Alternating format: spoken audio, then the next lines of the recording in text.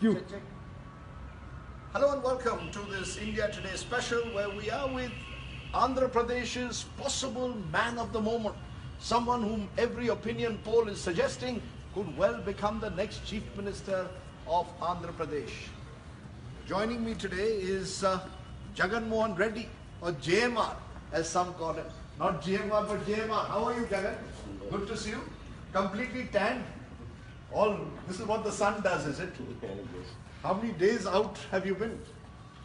You've virtually been on the road since what? November of 2017 on your yatra? It was 14 months then. And now the moment that is finished again, we started with this election campaign. So you've been on the road effectively for almost a year and a half. Is this, in a sense, for you, the most decisive period in your political career? When I look back, it's 10 years this year that your father passed away. It's been a very turbulent period for you.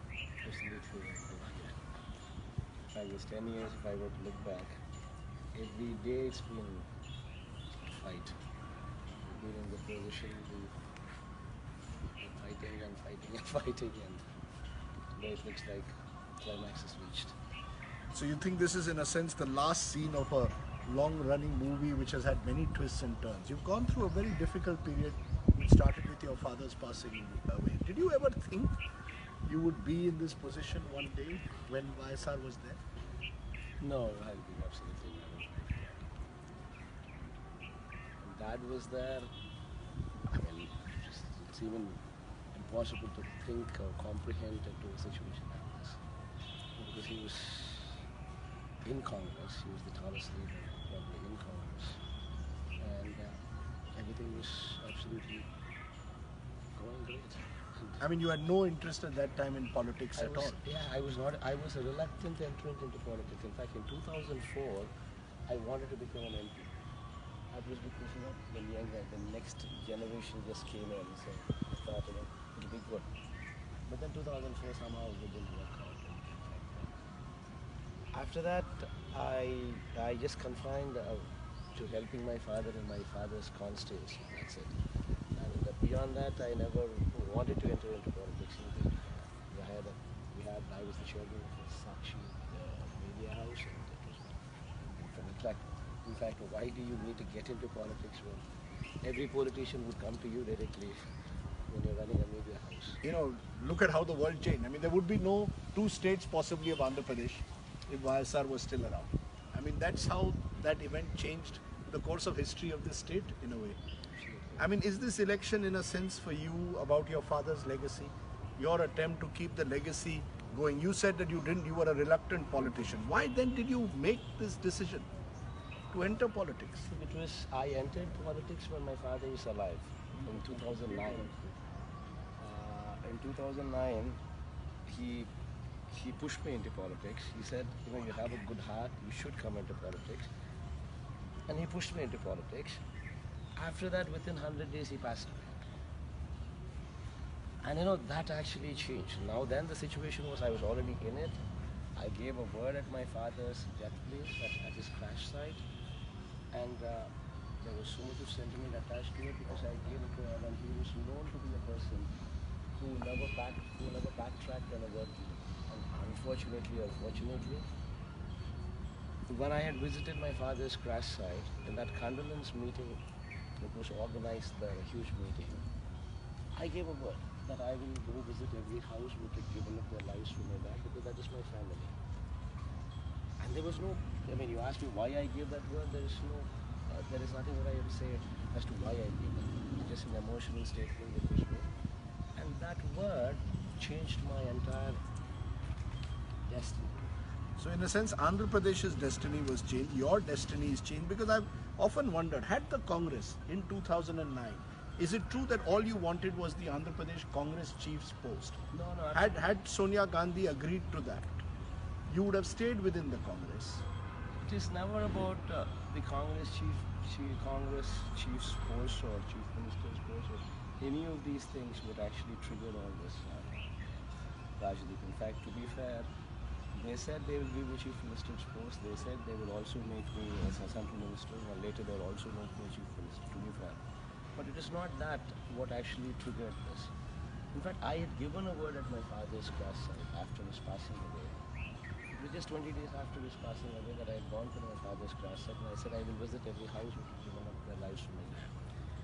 And that word somehow, I wanted to do it, and it took, and I prevailed on Congress party. I didn't even know, I never even knew because I was new to politics. I never even knew that we had to take somebody's permission to give a word like that also.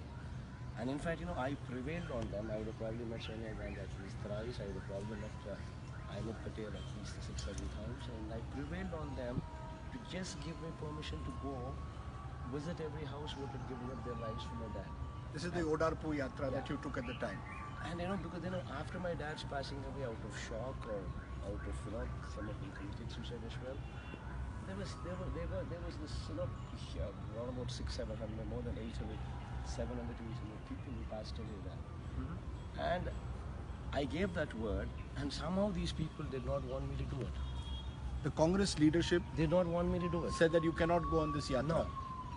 That was the reason what actually triggered everything. They said you call everybody to one single location and then you do whatever help you want to do. I said nobody asked any help from me. It is an emotional decision that I took, that I would go visit every house who had given up their lives to my dad. So you're saying something important. You're saying the Congress actually was ready to offer you the Chief Minister's post at the time. To be fair to them, I don't want to leave anybody. But they were not willing to allow you to go on this yatra. And that for you was the trigger point to set up the YSRCP in a way, or to break out on your own. It is not these posts what matter. In fact, they said, we will make you the central minister, later we will also make you the chief minister. That's not the issue there, to be fair, because I don't want to make any allegations on them that is not right. But the fact is, what is the point in me taking any post and foregoing the word that I had given up, the very word what I had given to my father at his crash site. So is this election now, and we'll turn to the present in a moment, is this election in a sense for you to take revenge on the Congress? Because the Congress in a sense has suffered both in Telangana and Andhra Pradesh after the split. So is YSR Congress looking to first, in a sense, prove a point today? Are you proving a point to the Gandhi family in Delhi, to the leaders in Delhi, that look, you didn't let me go on this Odarpur Yatra, I went on it, today look, 10 years later, I could be the Chief Minister of Andhra. There's no, why should I prove anything to anybody? Like, I believe in God, and I believe vengeance is His. What I am currently doing today is what I think is best for my people. And I've stood with them for the past 10 years. If one were to see my 10-year track record in politics, they would find me most of the time in people. But you also had a difficult time, let's be honest. You went to jail for more than 12 months. Serious charges of bribery were put against you. Chandrababu Naidu still sort of says that the corruption charges are completely valid. You have to come every Friday to Hyderabad to appear in court. You face serious charges. People say you misused your father's position for bribery, for cuts, for commissions.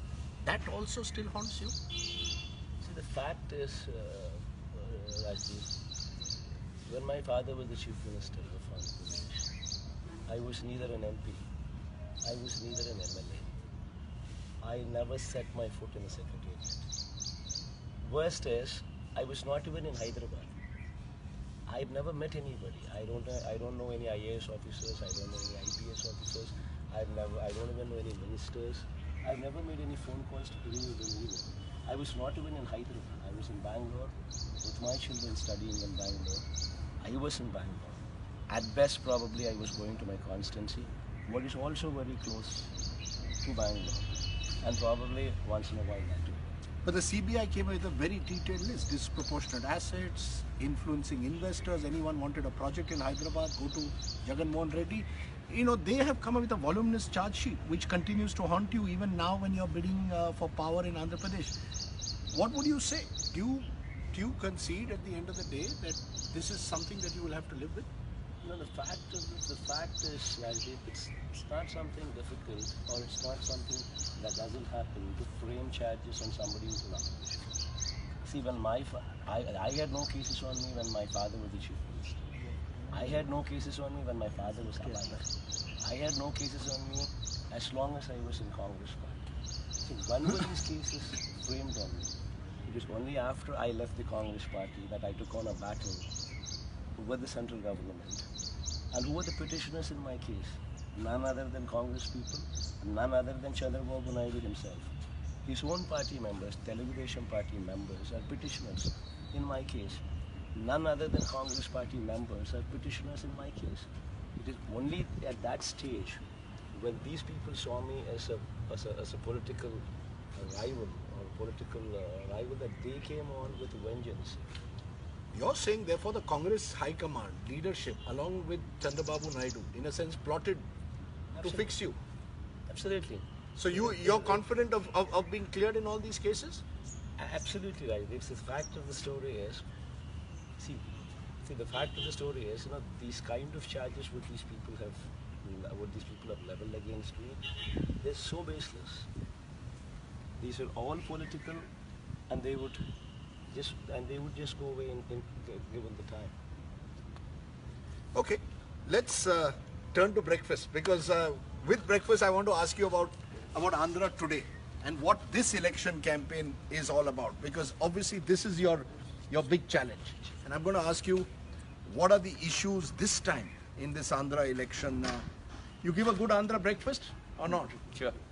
Yeah, when I come to South India, Jagan, I always look for breakfast. You guys make better breakfast than they do in the north. Great.